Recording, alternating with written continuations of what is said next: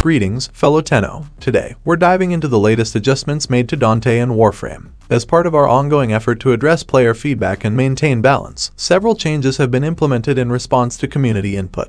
Let's delve into the specifics of these changes and how they impact Dante's abilities. Darkverse has received improvements to its line of sight checks to ensure more reliable targeting of enemies. This enhancement brings it in line with Tragedy, preventing cases where partial visibility would previously hinder its effectiveness. Page Flight now restores the status damage increase applied to enemies hit by its peregrims. This undocumented element has been reinstated, providing additional depth to Dante's arsenal and properly documented for clarity. In response to the return of Page Flight's status damage increase, a 1 billion damage cap has been added to Tragedy as a preventative measure. This ensures balance and stability in gameplay while allowing for powerful synergies with the right setup. Divine Spears now have a set base radius of 14 meters instead of the previous 50% ability range reduction while the augment is equipped. NEFFEX armor. Melee kills now grant a 15% armor increase, and ranged kills grant a 15% increase to weapon damage. This has the additional perk of self-sufficiency where players have far more control over the buffs, instead of having to rely on the unpredictability of damage dealt by enemies. Frost's Icy Avalanche Augment mod will now grant overguard to non-player allies in radius, sentinels, companions, specters.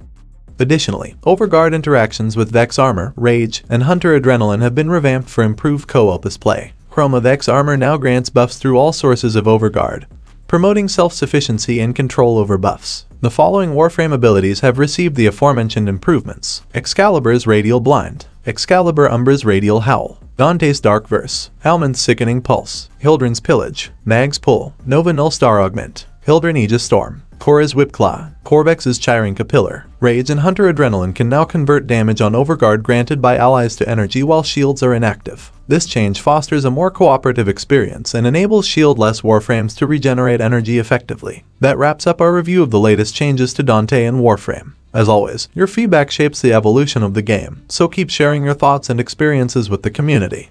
And there you have it, fellow Tenno. Don't forget to hit that subscribe button to stay updated on all the latest Warframe news and content. Until next time.